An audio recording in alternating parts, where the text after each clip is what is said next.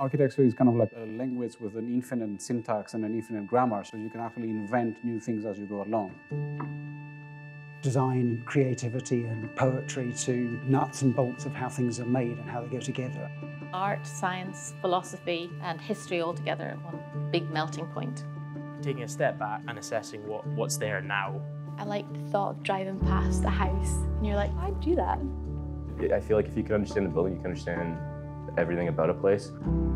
The relevance of the job is greater than it's ever been.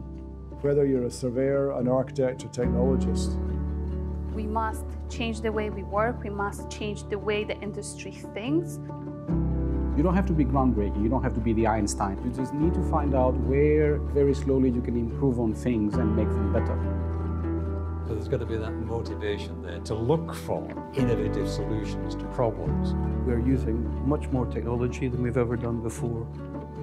There are so many big changes coming around the corner. It's about designing for the future. You have to dare to be different. I think the school's always had a sort of mixture of creativity and practicality in what it does. We have great facilities here, we've got great workshop. Like our whole building's very open plan. So we have one big studio. We can discuss our ideas with each other even if we're not working on the same project. The fact that we have disciplines within the school which actually represent that sort of inception to completion.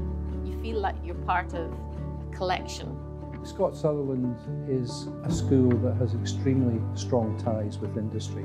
When you go in and practice, you're kind of set up for it.